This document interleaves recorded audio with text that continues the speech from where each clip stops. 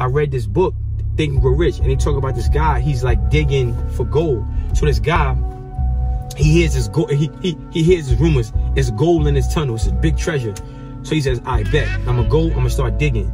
So he digs and digs and digs and digs and digs and digs and digs for years, trying to find this treasure, and he don't find nothing.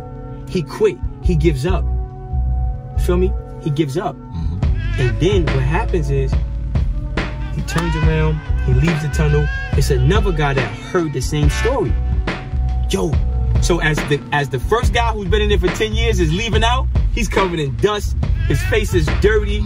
You know, I mean, he's completely done. Like he's like, he is in defeat.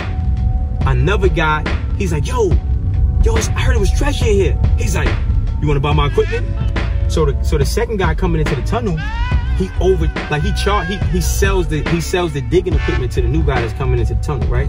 So long story short, the other guy, he's digging, and he doesn't find anything. But he knows that he's not a professional digger. So he hires a professional digging company, and they dig 2 inches in the other direction and find all the treasure. You feel me? So the moral of the story is, never give up.